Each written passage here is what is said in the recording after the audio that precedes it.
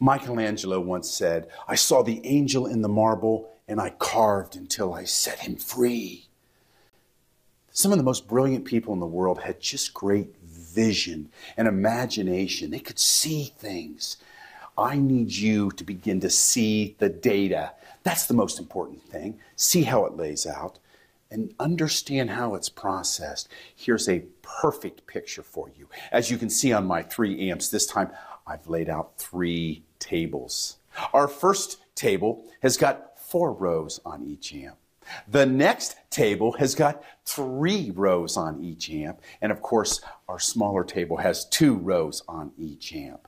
Notice how they all look like dresser drawers. You see, amps hold a portion of every table, but they keep it so organized so that they can bring that block right into memory. And that's what I want you to see right here. In each block will be 1 Teradata table on each one of these amps, organized like the Library of Congress, ready for action.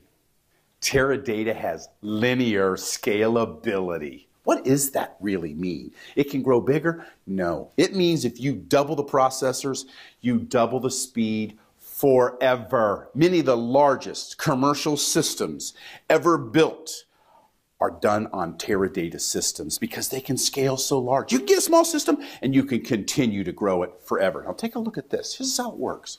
We have our system at the top. It's got 4 amps. There are 16 rows in this table. Each amp holds 4 of those.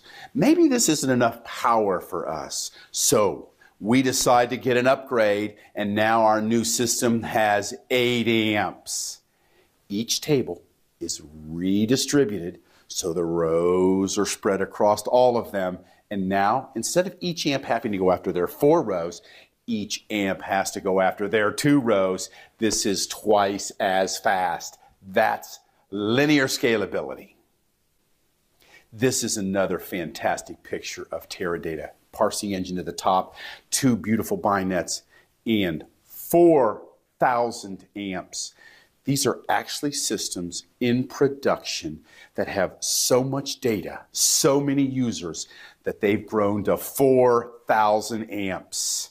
That's amazing scalability, and that's a key feature in any data warehouse.